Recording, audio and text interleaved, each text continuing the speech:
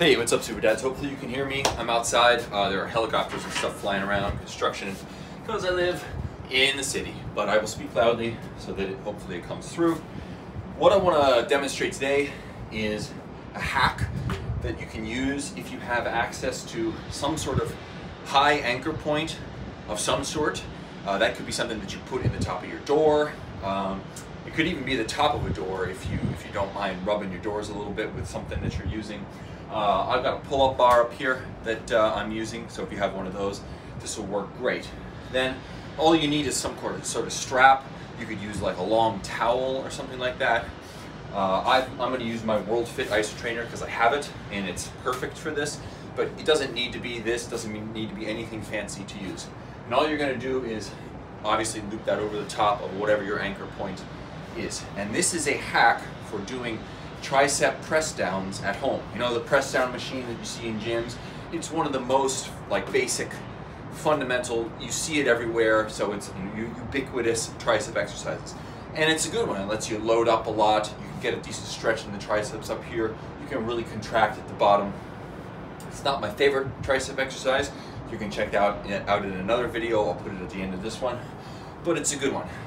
Of course, doing it at home is tough if you don't have some sort of pulley system set up. And you know, unless you have a pretty serious home gym or something like that, yeah, there are makeshift setups that you can use, but I don't like them too much. The weights swing around. It doesn't feel good. So this is what I've gotten into the habit of doing, and it works out really well.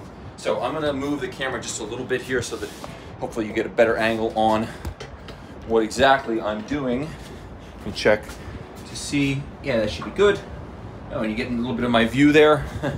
Okay, so all I'm gonna do is strap this over the top, set up just like you're gonna do a tricep press down, but then you're gonna do one arm at a time, like this. Now, the resistance here is coming from a combination of things. One, there's friction at the top, you can hear it. If I were to just let the friction do the work, it would be semi-difficult, but that's going to depend on what kind of strap you're using and what kind of anchor point you're using. In my case, because of the nature of the strap and the friction point, there's a semi-decent amount of friction, but that's not all I'm doing.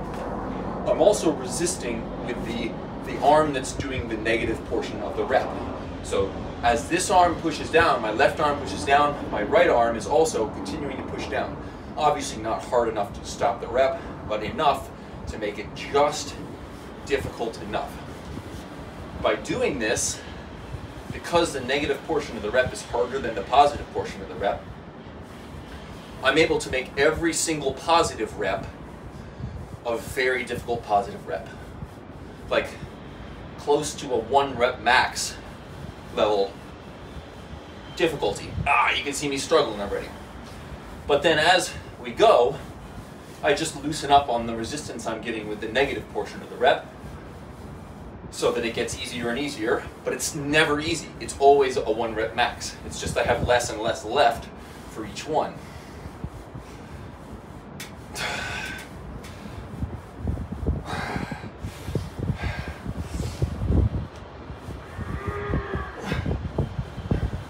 Until the point where just the friction on the top is going to be hard enough for me to fail. Probably right about there. Now I would finish this by lining them up and doing an isometric press down right here to really sap the rest of the strength.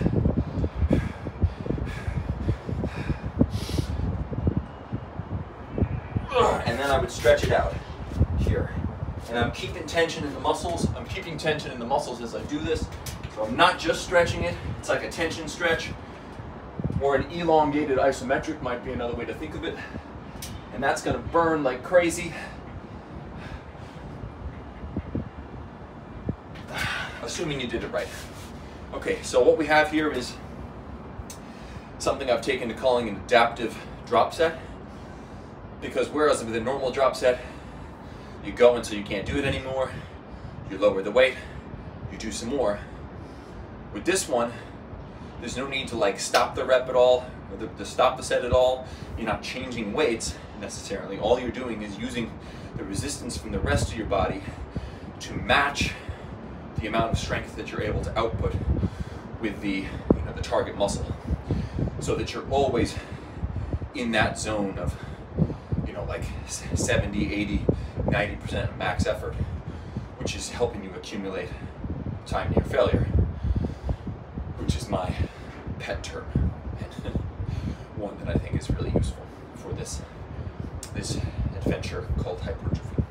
So I hope that that's useful for everyone. Check it out. I think it's a great hack. And I'll see you next time. Thanks for watching.